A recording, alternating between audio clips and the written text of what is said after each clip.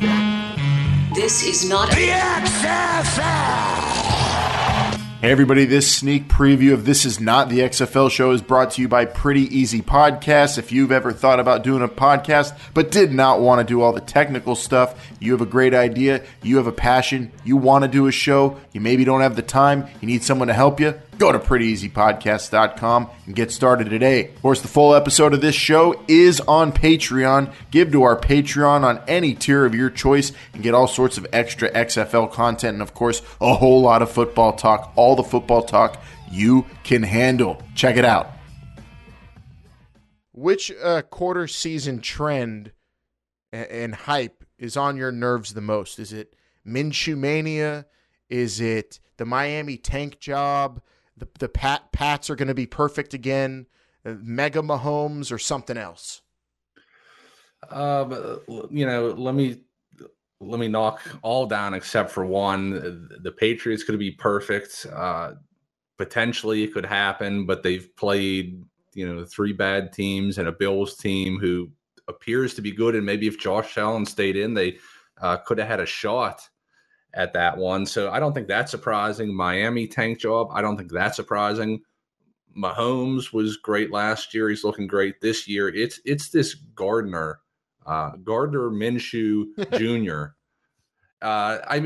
First of all, I don't know if anybody saw the Uncle Rico package that ESPN did. I thought that was a little underwhelming.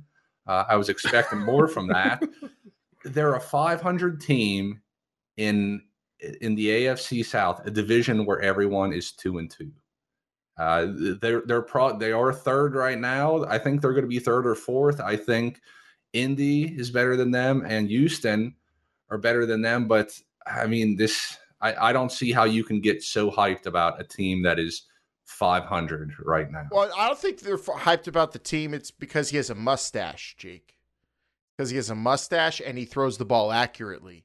I don't think anybody thinks the Jaguars are any good, although their defense is looking more like it did a couple years ago. Minshew has a mustache. He reminds me of Linsanity. For whatever reason, there was all this, and he wasn't that good. Thanks for listening to this preview of This Is Not the XFL Show. To get the full episode, please join our Patreon. You'll get this show each and every single week, plus all of our other bonus content.